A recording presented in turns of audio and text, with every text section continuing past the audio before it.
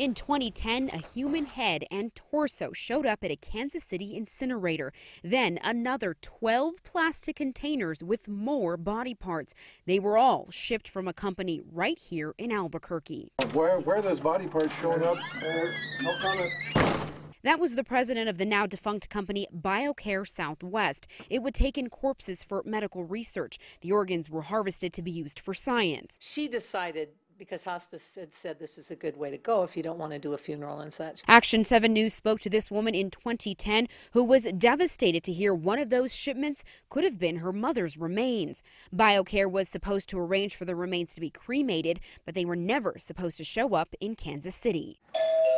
Much like this package of dental waste was not supposed to show up at the Roberts family home. I was very concerned that my kids were exposed to bloodborne pathogens, HIV. Who knows what was in that box? We called the dental office in Amarillo that originally shipped the package. Thank you for calling the Texas Denture Clinic of Amarillo. The office is now closed. But we did call during business hours, but still couldn't get through to anyone. We'll keep trying to get to the bottom of exactly who is to blame for this mix-up.